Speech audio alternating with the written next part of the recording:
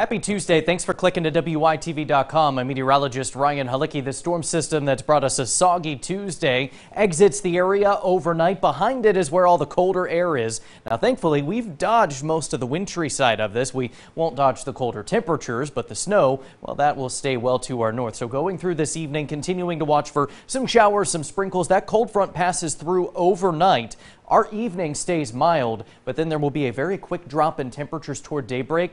Now, I wouldn't rule out a passing flurry or a sprinkle very early in the morning as that cold does set up for us. But as we go further into the day, chances of precipitation fade. In fact, we'll see our skies staying mostly cloudy all day long, kind of looking dreary but dry as we come up on the afternoon. Temperatures, while they drop to the low 30s, may rebound back to the mid 30s in the afternoon. Overall, pretty uneventful Wednesday, but you're going to notice it will be much colder, and blustery winds in place will keep those wind chills a factor through the afternoon. Now for Wednesday night, temperatures, they do turn colder. I am looking for lows dropping toward the lower 20s into our Thursday morning. And you also start to see as we come up on daybreak Thursday, a few snow showers showing. There is a chance for a couple snowflakes around during the daylight hours of our Thursday. The next storm system that I'm watching, the one that you've likely been hearing about all week long so far, comes into Thursday night. Now, this is one that we need to watch closely. I do expect this to have impacts on travel conditions as we come up on the latter part of our Thursday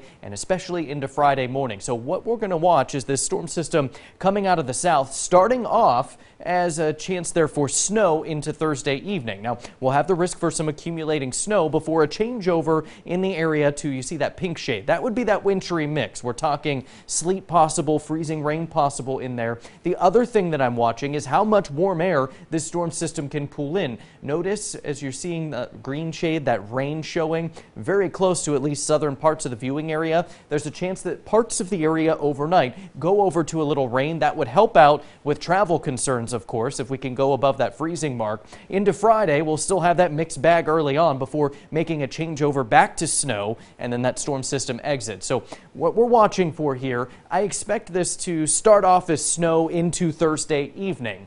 Coming up on Thursday night, wintry mix developing. That would be sleet and freezing rain possible for us and continuing through the night. Now, I expect both an accumulation of a little bit of snow possible and also freezing rain. That does look like the bigger scenario here, more of a freezing rain setup for us with an accumulation of perhaps a glaze up to a tenth or a quarter of an inch possible.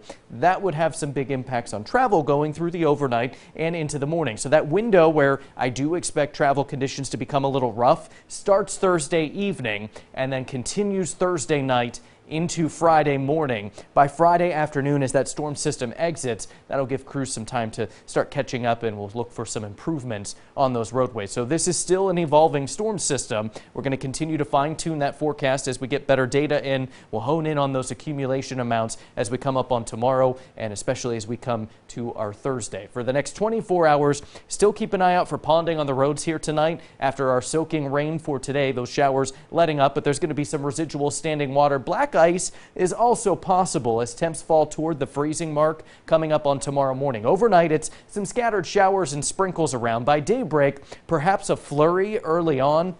Most of that precipitation will be fading. I expect, though, it to be a pretty blustery day overall. We could see those wind gusts approaching that 30-mile-per-hour mark overnight at times, and still brisk wind tomorrow with 34 the high. So that means the feels-like temp will be down in the 20s through the day on Wednesday. Thursday, isolated snow shower or two possible through the day. It's Thursday night that I'm paying close attention to. We'll see into the late evening there some snow developing that then goes over to that chance for a wintry mix here overnight. So slick travel concerns expected into Friday morning. That wintry mix to start, going back over to snow before that storm system exits.